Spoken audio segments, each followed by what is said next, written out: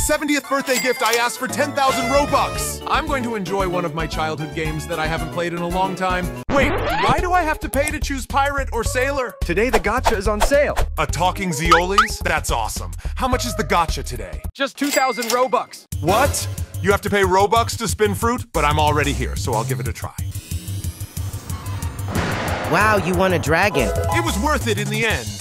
Wait, what the hell? If I want to put the fruit in the inventory, do I have to pay too? And eat mine too? Every time I use an ability, do I have to pay? What's the point of this? That's the new update in 2077. I can't believe a game I liked so much has turned completely pay to win. That's right, buddy. Not every game has aged well like that mobile game Zuba we used to play. True, man. Let's download Zuba to play again. We can even invite a channel member to play a trio with us. That would be cool, Tox. Like if you like the idea. Now let's leave to organize this. What? Pay 1,000 to leave?